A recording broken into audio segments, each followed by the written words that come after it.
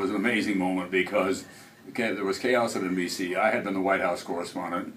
I go from covering Nixon resigning into doing morning television. Jane, not that long out of Indianapolis, through Chicago, arrives with the whole world looking in. Not that long out of college, Tom. Out of college, even. And we were like, I used to describe it as Das Boot. We were put in this life raft and sent to sea to kind of make our way.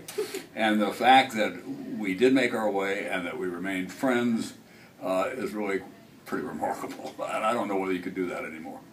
For me to join this incredible program was, but there were only 3 networks. And there was only one morning show before Good Morning America had just started, so it was a real turning of the wheel.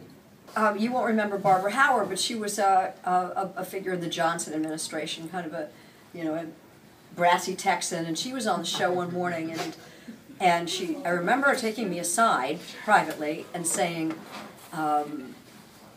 Jane, you got to stop telling people how old you are. They're going to remember. And my thought was, having 13-week contracts, that was my cycle. My contract cycle was literally every 13 weeks. That growing old on television was not something I would need to be worried about. So while I've always been future-oriented, in terms of my career, I felt like I was living minute to minute, to be honest.